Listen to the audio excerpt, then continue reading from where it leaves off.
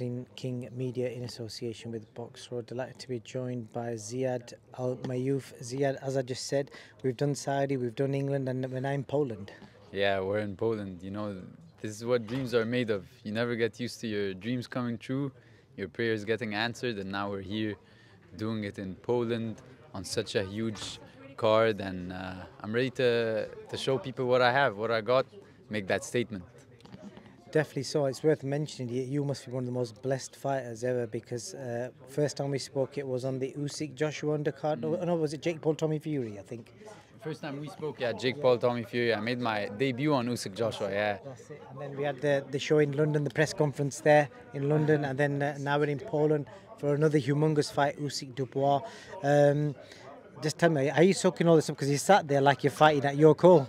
You know, the whole idea of it is to just have that calmness in the chaos, and that's what at the end brings the delivery of I am blessed to do all of this, I am humbled by all of it, and that's why I'm just so calm in the midst of all those chaotic ideas. You know, the dreams are coming true, and I have to just earn it every single day, so I am worthy of it every single day. And thank God, Alhamdulillah, for everything I have, and Alhamdulillah for everything I will get, and Alhamdulillah for all the stuff that I won't get. You know, I'm just so ready for anything to happen, and my job is to not wish for what I want, but to wish to adapt for what is written. I love that. I love that. And you beat me too. I was going to say, I wonder how many lines you're going to drop for me today, and you're already bringing them out.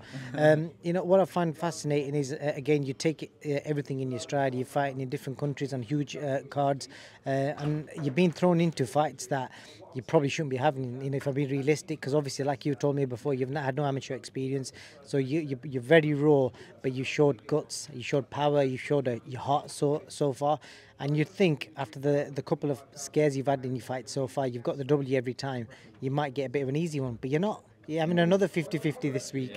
Yeah. You know, this is how we're moving, and this is how Skill Challenge and Prince Khalid are moving me. This is how Saudi Arabia want to see me be that flag bearer. Is it a lot of pressure? Of course, but the more pressure there is, the bigger the privileges are. And you want to fight on the big cards, you want to do it in front of the larger audiences in Poland, in London, then you have to do it this way, you know? And like I said, I wish to be prepared most for what is written, not to have what I want, because sometimes what is written is better than what we want. We just don't see it in the beginning. So this is what I'm ready for. I'm just calm because I know I've put in the work, and my job is to now be mentally prepared to deliver physically 100%, because the physical part is done. It was done in camp. Now it's about managing it mentally. And like you said, you know, I feel like we are seeing a multi-generational story happening right now. I feel like this is a multi-generational figure that we could see the build-up to, where you are seeing that story that is larger than life, larger than boxing, with everything happening in Saudi Arabia, a history-making athlete for a history-making country in a history-making time, you know, for the country and for me. And so it's just a huge blessing. But at the same time, I chose to have that weight on my shoulder, and now it's up to me to pick if that weight will keep me down or will I use it to fly back up. You know what I mean? I definitely do, man. You get me lost in your amazing quotes and analogies that you put out there. You know, the one that I was scared. That's it. The one I was thinking about is bigger the pressure, the bigger the. I forgot what you said now, but it was you put it together beautifully. In fact, funnily enough, my wife's a big fan because she watched a couple of your videos on Instagram. She thought you was like a professor or something. I know this guy's a boxer. You know, that's the main goal. That's the main goal. You know, boxing is a means of getting to the people and helping as many people that I can. If I share 100% of my story, and not many people can relate 100%, but if I could only have people use 5% of what I went through to get them 100% through what they have went through, that's what the purpose. The purpose in life, when you go through difficulties and struggles, is found in helping others go through their own difficulties and struggles that might be similar to yours. And that's what I say when people ask me, what are your dreams? I tell them, I know my dreams, I have my own dreams, but the bigger dream is to see the dreams of the athletes and boxers coming from Saudi Arabia who are going to come after me, and the Arab world who are going to come after me, is to see their dreams come true easier than I had mine come true.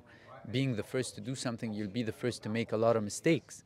And my job is to have athletes and boxers come from Saudi Arabia and the Arab world do it easier than I did, and that will make them do it better than I did, cause disruption even more than I am, you know.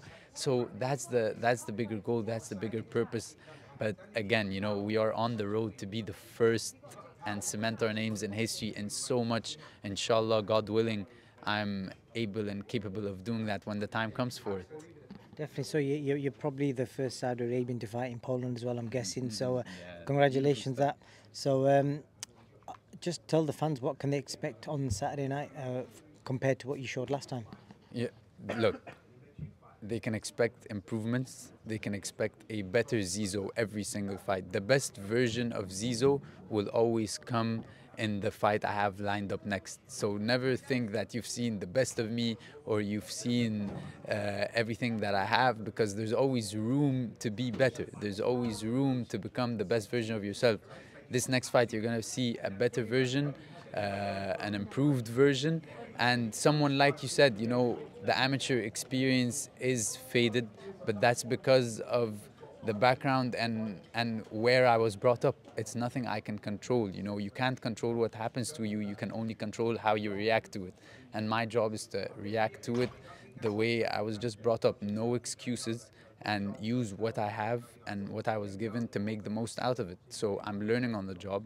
I'm improving. I'm getting better. But the good thing that I want to say that you could expect from me fight night is you get to witness history being set and people getting slept.